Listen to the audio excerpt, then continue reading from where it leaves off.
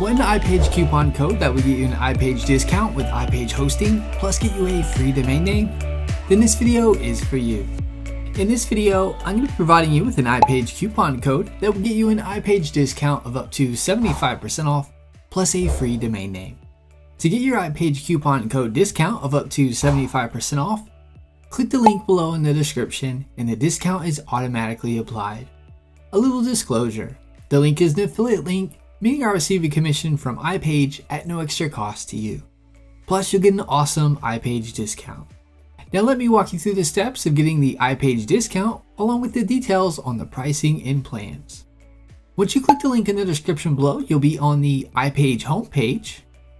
You'll see you can get iPage web hosting for as low as $1.99 a month. Click the Get Started button. You'll now be on the domain page where you can choose a free domain name. You'll see over to the right under your cart section the Save 75%. You'll see 3 years being selected. Click this and you can also choose a 2-year term or a 1-year term. You'll get the greatest discount with the 3-year term. You get iPage hosting for $1.99 a month. If you go with the 2-year term, you'll get hosting for $2.49 a month. If you choose the 1-year term, you'll get iPage web hosting for $2.99 a month. Choose a term you'd like to go with.